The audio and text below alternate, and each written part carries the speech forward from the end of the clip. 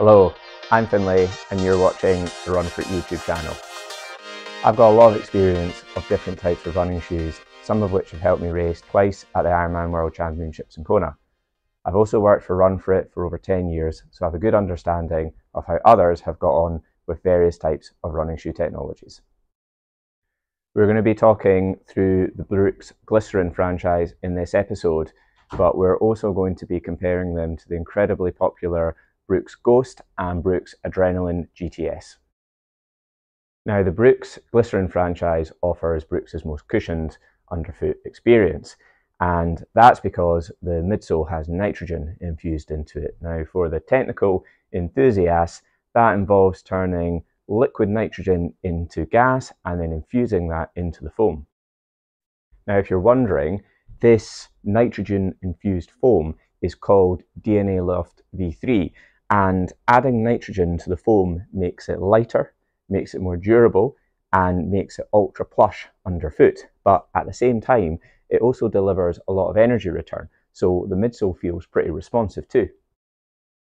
So in theory, the Brooks Glycerin models should deliver the most forgiving underfoot feel, and that means this cushioning is really best suited to your slower pace runs, your recovery runs, and then your longer distance miles. And if you're looking for the most cushioned and protective feel from a Brooks running shoe, the Glycerin franchise is definitely where you should be looking.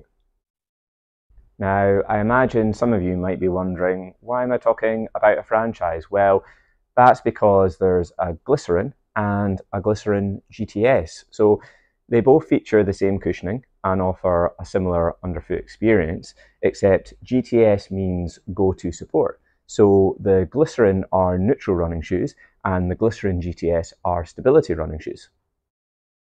So this section of the shoe that you can see with these lines here, this is the guide rail support, and while it rises up on both sides, it's only firmer on the medial side, on the inside here.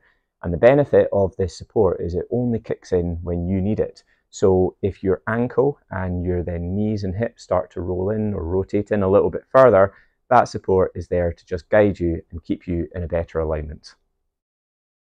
So one of the most common problems in running is knee pain. And while there could be a lot of different causes as to why somebody gets sore knees, a common problem is excessive internal knee rotation. And Brooks's research has showed them that one of the most effective ways for them to make running shoes that helps reduce knee pain is by using this guide rail style support, this holistic support system. So that's why they have that in these running shoes. So as a result, if you do experience knee discomfort, and it's quite a common thing for you, then we would definitely recommend opting for one of the GTS versions in the Glycerin. At the same time, it's quite common for people's form to deteriorate over the course of a run, particularly in long runs. You might find your form worsens and you start to get a little bit more leg rotation, and as a result, you might feel a little bit more knee discomfort. And because the GTS system only kicks in when you need it, that makes these a potential option for you if you know that you need that little bit of extra support when you're doing those longer distances as well. The other thing to mention about the Glycerin franchise models is the upper, and to match that really premium feel that you get underfoot, the upper part of the Glycerin models features a really luxurious, really soft and comfortable fabric. You get a lot of padding around the heel collar and it just feels very comfortable on your feet. So how do the Glycerin models compare to the Brooks Ghost and the Brooks Adrenaline GTS? Well, the main difference is that these models both feature DNA LOFT V2, and really what that means is that they don't have nitrogen infused into the foam. So as a result, the foam doesn't offer quite as much softness, quite as much cushioning and protection and energy return as what DNA LOFT V3 does. However, some runners do find for some reason that the V2 version feels a little bit softer under the feet, so it's not an absolute given that that's how it's going to translate under your feet on a run. In terms of support, the Ghost are neutral running shoes, and the Adrenaline GTS, as you probably expect, are then the stability running shoes, because GTS means go to support. So the Glycerin is effectively a more cushioned version of the Ghost, and the Glycerin GTS is effectively a more cushioned version of the Adrenaline GTS. In case you're wondering, the actual GuideRail support in the Adrenaline GTS and the Glycerin GTS are the same. There's no difference there. But critically, because the Glycerin GTS is slightly softer than the Adrenaline, when you land, the Glycerin can help slow down the speed of pronation to a greater degree than what the Adrenaline can. And that in turn might reduce how much your overall leg is internally rotating. So the Glycerin GTS, you could argue, has the potential to offer slightly more support than what the Adrenaline does.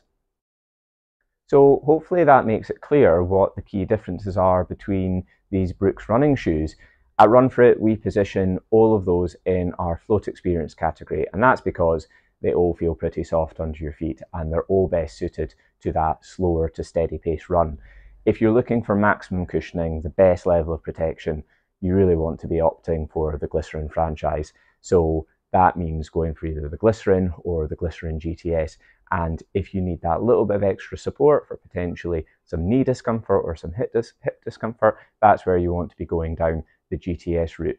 If you would like a slightly more responsive feel that maybe feels a little bit better for some steadier pace runs, then that's where I would maybe look more towards the Ghost and the Adrenaline GTS. And that brings me to the end of this Brooks Glycerin franchise review video. We hope you enjoyed it, and thanks very much for watching.